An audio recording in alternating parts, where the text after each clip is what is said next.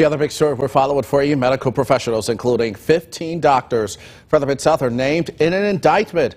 One doctor alone is accused of writing prescriptions for more than 4 million pills.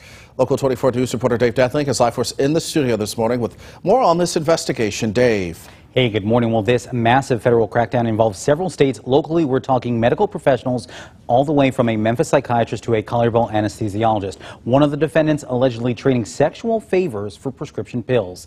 Now, Jeffrey Young, featured here in this video, this YouTube video, is one of the defendants. He's a nurse practitioner who calls himself the Rock Doc. He's accused of prescribing dangerously powerful combinations of opioids. Investigators say he traded the drugs for sexual favors. Now, Memphis endocrinologist Dr. Thomas Hughes was also arrested, accused of writing illegal testosterone prescriptions for himself. He reportedly used other doctors' DEA numbers to get the hormone. And psychiatrist Richard Farmer is also under the microscope this morning, accused of distributing narcotics without a legal purpose. Now, investigators say he was prescribing opioids to known addicts, and these are just some of the violations spanning multiple states.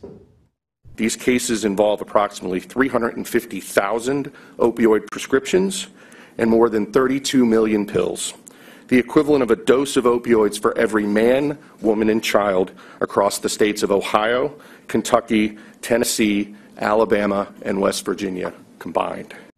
Now, in total, this investigation includes 60 people. 53 of them, again, are medical professionals. We're talking more than 350,000 prescriptions, millions of opioids. Again, a news conference is scheduled at the U.S. Attorney's Office in Memphis later today. We, of course, will have a crew there to bring you the very latest. Live in studio this morning, Dave Detling. Good day, Memphis.